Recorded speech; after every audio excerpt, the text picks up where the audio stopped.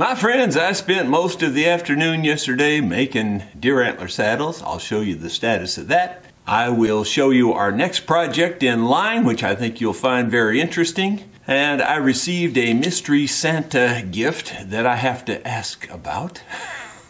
And we'll do all that right after this.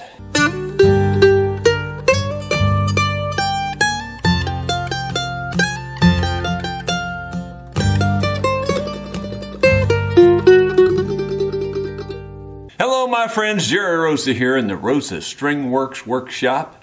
It is Tuesday, January 10th, and that means we'll be playing this evening at Dickey's Barbecue Pit in Rolla, Missouri.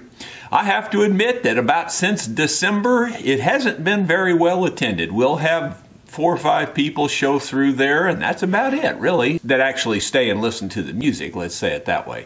They have their customers that roll through and just go on out, you know. Anyway, we would enjoy it if you could make it down this evening. If you're in the area, that'd be great. I mentioned I have a mystery Santa gift. It came from Springfield, Missouri. You can see that it has my return address on it.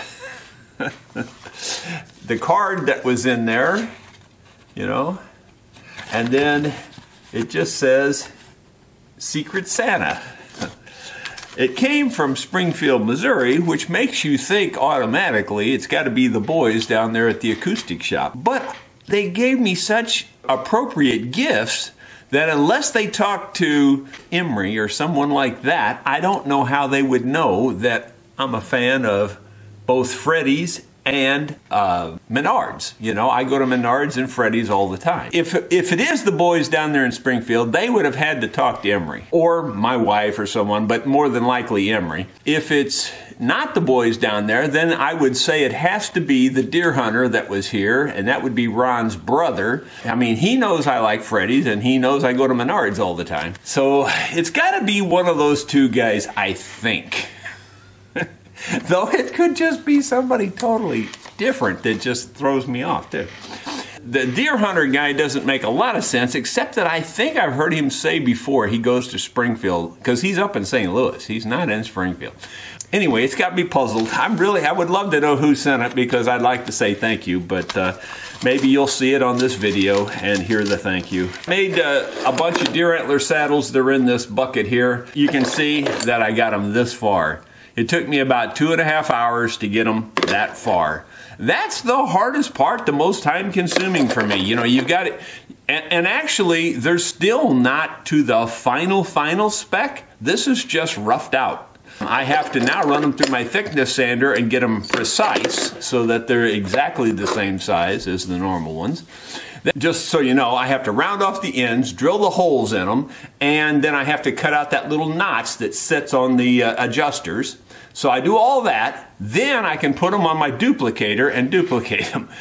And that's why I can't make them unique. People are always saying, can you make them with different hole spacing or this or that? And I can't do it because I put them on my duplicator and make them. And I mean, I could do it, don't get me wrong. I can make a one-off. But gee whiz, it's just not worth my time and effort unless I charge you a couple $100, because it takes a long time to make these things. Then I thought on the other side of the coin, I'd show you a couple things. Like, here's a piece of deer antler, and on the outside you think, well, that would make a nice deer antler saddle. And then when you saw it on the inside, look at that. Every bit of it's porous. And it's really porous, especially when you look at the end, the tree ring end of it there. Hopefully it'll focus. It's very, very porous. It's very thin wall. And you don't know till you cut them open which ones you're going to get. Because, I mean, most of them show porous on the end, but when you cut them open, the porosity runs out fairly quick. Not on this one. It ran all the way to the base, you know, and that's unusual, but that's just the way it is. Such is the problems that you have when you're trying to make this. Then the other issue you have is some of them start curling at the base instantly. I mean, just start curling. Well, then that base is kind of not going to be usable for a piece this long. It's hard to get something like square like that out of something that curls really fast. So there's a bunch of issues to making these things. They're not simple at all. And that's why this part actually takes the longest. Once you get them square, then the rest of it is fairly routine. But if you do have deer antler and you don't have a real absolute use for it, and you can send them to me, that'd be great. If you want to only send the bases, I'm okay with that, but make sure you send me at least, you know, on the, like the base is always tilted, and on the short end of the base, make sure it's at least, oh, say 3 inches minimum, and 3.5 inches would be better. So if you could send me about a 3.5 inch piece and box those up and send them to me, I'd be happy with that. If you can leave the skull cap attached, that's even better, and you can saw between the antlers. For instance, if these are 2 separate antlers on the top of the skull, you can saw right down through the skull like that, and then cut off this piece, send it to me, cut off this piece, send it to me, and then that way you're sending a very small package. Hopefully that's just some helpful information there to keep your costs down low, because I know people are donating this stuff to me and I really appreciate it. Some of you are probably saying, why don't you just buy it and get it over with? Well, you could, but I'd pay more to buy it than I'm selling these things for. You know what I'm saying? I'd have to like triple my prices. That wouldn't help anybody. You know, if you can send it to me, great. And I'm always in need.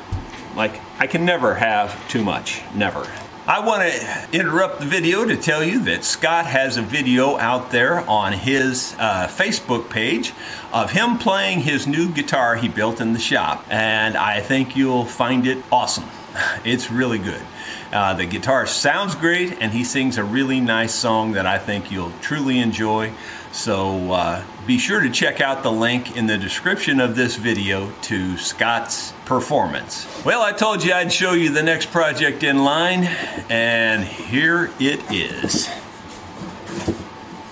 Whenever you see an old coffin wooden case like this, yes, this is an old wooden case. Whenever you see that, you know you got something pretty old. There's the front side there. The case is kind of busted a little bit right in there. It's got the little wire handle. That's what they used back in the 1800s. That ought to give you your first clue. And let me see if I can get it out of the case here without destroying anything, because it looks like it's falling apart. That ought to be your second clue. It's falling apart. And there it is. And I haven't looked at this in a couple of months because it's been on the shelf, but I think it's a Washburn. Yep, it is a Washburn. It says George Washburn on the little tag in there. I think you can, I'll see if I can get the light right where you can see inside there. Maybe you can hold it still. Turn it a little bit in case the light changes. But it says George Washburn in there. And it's cracked along the back here. I can feel that. It's, you know, it just needs some TLC. There's no binding on this, you can see. It's just the edges are rounded over to match. The back is not rounded over, but it's just no binding either. It looks like it's made out of rosewood. It's, you know, it's got friction peg tuners. That'll tell you it's old right there. I forget the age of this. Let me see if I wrote it down. No, I didn't. I did not write it down. I don't see a date on this. But I'm thinking it was in the 1880s, 1890s, somewhere in there. I don't know that for sure. It might even be older than that. This is a pretty old guitar. You know, it's a candidate for being the oldest guitar I've ever worked on. It's definitely very old. I think the friction peg tuning keys is what really tells me it's really old. And it all appears to be original. Some of the unique features are this metal bridge.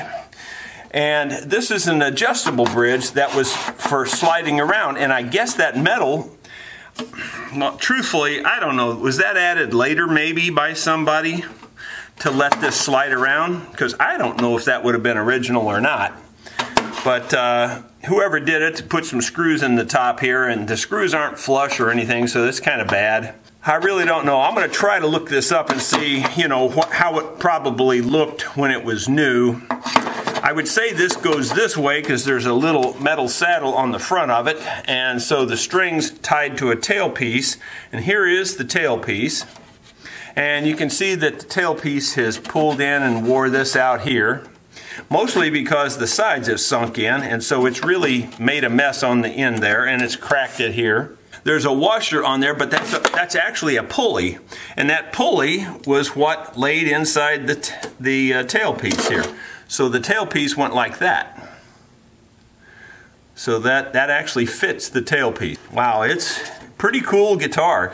Everything is original except maybe this, and even this could be original. The only reason I don't think this is original is I see marks around this, and maybe even the tail pin and all that's not original, maybe, because I haven't looked this up yet.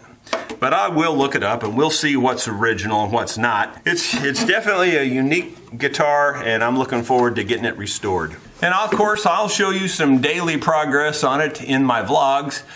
Don't really show you any techniques or how I actually did it in the vlogs, but then there will be a full video coming out later that'll show all the detail. And then just a little bit more to add on to this. You can see there's a monogram on the top there. It says, I think it says J-E-R, which that means it's my guitar, right, Jerry? Short for Jerry. And then what's really cool, I mean, this is really cool, is the inside here. It's great and it's sad at the same time, and you'll see what I mean. This is just literally falling apart, but there's all kinds of pictures inside there. Look at that, isn't that the coolest thing? Some of those pictures are laying down on the floor of the case. I'm going to do my best to try to glue all that stuff back in place and try to conserve it as much as we can. But, you know, you can only do so much on something like this. So we're going to try to restore the case and the guitar and make everything really cool on this. So I'm looking forward to that one. I know you guys are too. Well, my friends, I've got a busy day ahead of me finishing up those saddles. That's going to take a good part of the day, maybe all day. Hopefully I can also finish up that electric guitar that's up there and get the strings on that yet today. And before we go to Dickie's Barbecue and play this evening. So come out to Dickie's if you can. We would love to have you. Don't forget to check out Scott's video on playing his new guitar he built in the shop last week. I think you'll really enjoy it. And I'll see you tomorrow. Thanks so much for tuning in.